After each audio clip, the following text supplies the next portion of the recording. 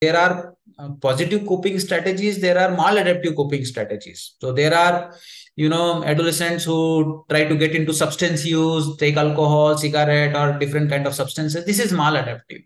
But in their own way, they try to cope up.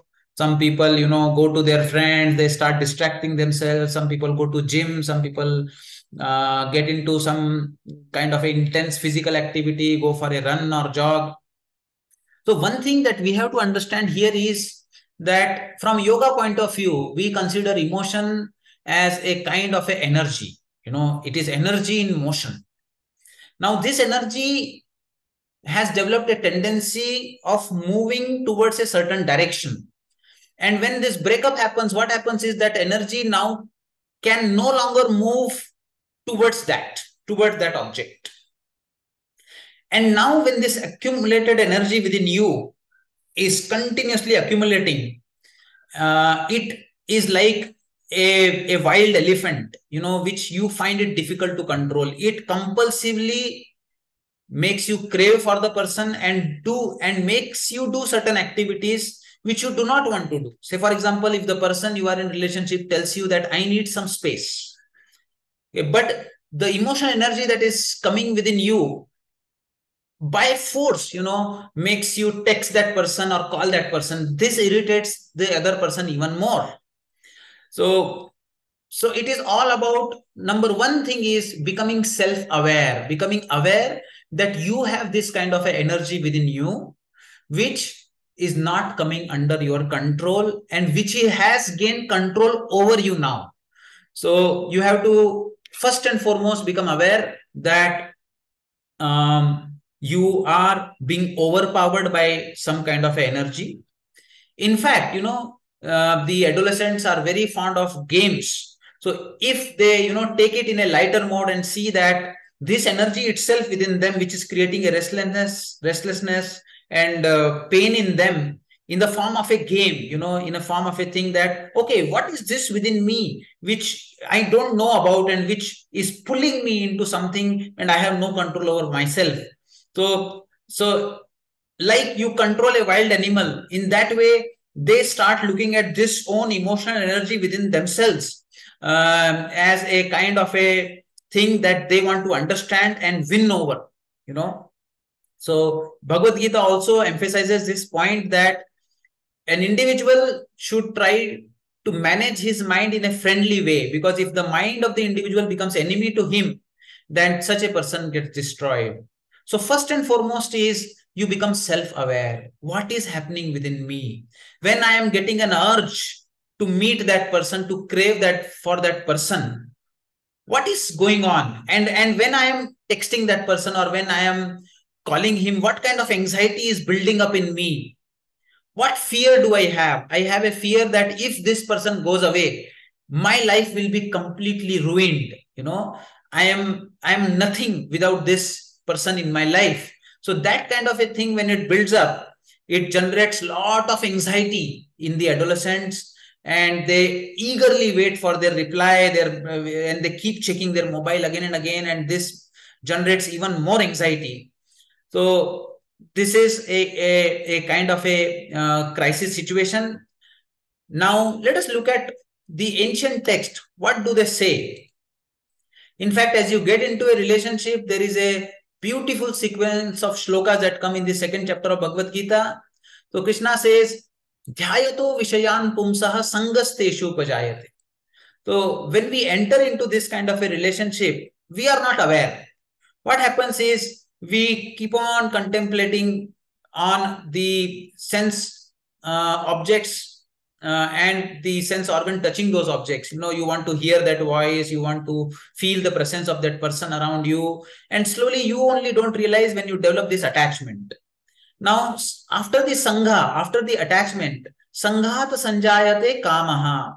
Then slowly, over a period of time, you see that this attachment becomes an intense desire. From the line that you repeat in your mind, I like him, you start saying, I love him. Then it comes, I can't live without him. So it becomes more and more strong. And what is the force that pulls it? We only in our mind again and again build up those circuits in us, and they become deeper and deeper. And then when this desire becomes intense and strong, any stoppage of that desire leads to a lot of krodha. And with that krodha, comes clouding of the judgment. Krodhat bhavati sammohaha. Clouding of the judgment means we completely forget what is our role, how would our parents feel or the people who trust us feel about it, what action are we going to do, or what good also this person has done to me. Okay, we are breaking up now, but what were the good memories that we spent? We forget all that, and the anger overpowers our memory. And sammohat smriti vibhramaha, the memory goes away, and then smriti bhramshad buddhi nasha, then our viveka, our ability to discriminate what is to be done, what is not to be done, goes away, and the person falls, buddhi nashar pranashyati, falls from his state and gets destroyed. So this is the sequence of how the emotions go and how a person gets destroyed. So the key message here is that even when you are into a relationship or you are entering into a relationship, it is always better to remain self-aware. How much of me or my control have I handed over already to the other person? It is the relationship means what? That I first anchor myself within myself, and then I extend a hand to another so that we support each other. Relationship does not mean that you completely forget yourself, leave your own anchor within you and fall off onto another person so that he abuses. You give your complete control to another only when you have no sense of self or sense of, concretization or establishment within yourself. So Bhagavad Gita warns us against losing our own self-esteem, in this situation. Then when you look at Patanjali's Yoga Sutra, Patanjali defines raga. Raga is the word that is used for craving. And he says, sukha anushayi raga. Attraction to pleasant experience results in craving. So what do? We have some kind of pleasant experience and we start replaying those kind of, situations again and again in our mind. And that increases our craving more and more. Whereas what happens when you have a dvesha? Dvesha is hatred comes with an unpleasant experience. So when you have an unpleasant experience and you play that again and again in your mind, you develop an hatred. Now, this is very critical, dear friends, here, that these two people, they are in a phase of a relationship where one person wants the other person and the other person does not want this person. Now, the other person who does not want this person has a dvesha towards this. And this fellow who wants this person very badly has a raga towards this. So one is in a state of dvesha, other is in a state of raga. So there is a cognitive bias, a cognitive error that takes place in the mind whenever you are in a state of dvesha or whenever you are in a state of raga. What is that cognitive error? The cognitive error is the person who is in a state of dvesha only remembers the unpleasant experiences and therefore develops hatred. So in your relationship, say I have a relationship of more than 2 years or 5 years, and we had pleasant experiences together and we had unpleasant experiences together. So the person who is in a state of withdrawal from the relationship has only the memory of unpleasant experiences and he keeps on rewinding only those memories. And that makes him repulsive against this person. Whereas a person from whom this person is going away, he in his mind keeps on rewinding only the pleasant experiences and he forgets about the unpleasant experiences. And that's why he starts craving for the other person more and more. But what is the fact? The fact is that both of them are in a state of a flux, in a state of a cognitive bias, which is not going to last.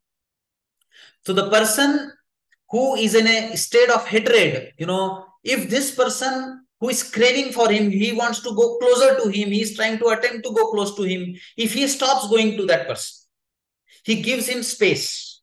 Naturally, the memory of the unpleasant experiences will fade away, and now the pleasant memories will start coming up. Depending on how much time the other person gives, the pleasant memories would then come up. And then this person, the level of dvesha or hatred that he has, this will come down. It has to come down. This is a law. Whereas this other person, who is having so much of attraction to this person now because he is only rewinding the pleasant experiences in his mind. If, this person is accepted by that other person, that, okay, you come back into relationship. Once again, he will see that because now that person has accepted him, the pleasant memories now will start fading away and the unpleasant memories will once again come up. And this person will once again start taking the other fellow granted. So in this way, in a relationship, two people, without getting a proper understanding of what is going on within them, actually what is happening is that he is on a wave of raga and this other person is on a wave of dvesha. Neither the raga is going to last, neither the dvesha is going to last. In fact, we can actually use this as a tool. What happens in your life? How your ego plays? Whenever a person pours his attention and love on you, you start taking it for granted and only the unpleasant aspect of that person become visible to you. Whereas as soon as that person withdraws away from you, you start getting only the memory of his positive experiences and all his unpleasant experiences you start ignoring. But what should you do is when that person is ignoring you, do not ignore the unpleasant experiences you had with that person. Become rational in your memory and you yourself actively bring those unpleasant experiences on the surface of your mind and tell yourself that probably, it is not that I only do not deserve that person. Probably he or she also doesn't deserve me. So because why that person is having so much strength to ignore you? Because he is now playing only with your unpleasant experiences. So if you also start playing with the unpleasant experiences about that person, you will gain a strength to at least remain in the center, at least remain in the middle. And on the other extreme, when the other person accepts you or comes back, do not become egoistic or now start bringing the unpleasant experiences, but bring the positive experiences also. So when somebody loves you, keep the memory of positive experiences in your mind. When somebody moves away from you, also bring the unpleasant experiences about that person in your mind. In this way, you can come out of the smriti bhramsha. You can use your memory rationally and you will be able to maintain a state of equilibrium, even if the person is coming back or he's going away. When he's coming back, you will not be too excited. When he's going away, you will not go down the drain, So this is something that we learn from Patanjali's Yoga Sutra. Also, again in another shloka, Bhagavad Gita says that when all these indriyas, whenever they touch the sense object, raga dvesho vyavasthito, it is inbuilt in our senses. Whenever they touch the object, the emotions of raga and dvesha keep coming. And therefore, we should not get controlled by them. Vasham agaccheto. We should not be governed by our senses. In fact, we should be able to regulate our senses. Because these are paripanthino, these are the obstacles on the path of growth. In another shloka, Krishna says that everybody told here in the meeting that these are temporary things. The very emotion that you are riding on it very high, very confidently. You are so confident that you will be able to stay without this person. But you yourself will be in a situation where your emotion will once again make you a fool. And you will realize that you can't be without that person. Or now that you are feeling that I can't live without that person. And this is in another way that your emotions are making a fool out of you. Because when the very person that you are dying for marries you, you only take divorce. So this is a situation that these emotions of raga and dvesha keep coming and going, but we should not be controlled by them. Like the seasons keep coming and going, these emotions keep changing.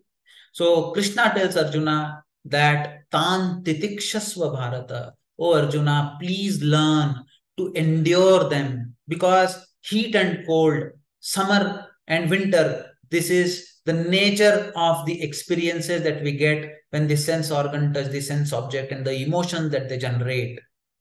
So Krishna says that your intellect and your Atman, yourself, is much subtle and more powerful than the senses and the emotions that are attached to them. So finally, Krishna says this beautiful shloka in the 6th chapter. He says, Udhared atmana atmanam, na atmanam avasadayet. Atmaiva yatmano bandhuhu, atmaiva ripuratmana. Elevate yourself through the power of your own mind and do not degrade yourself.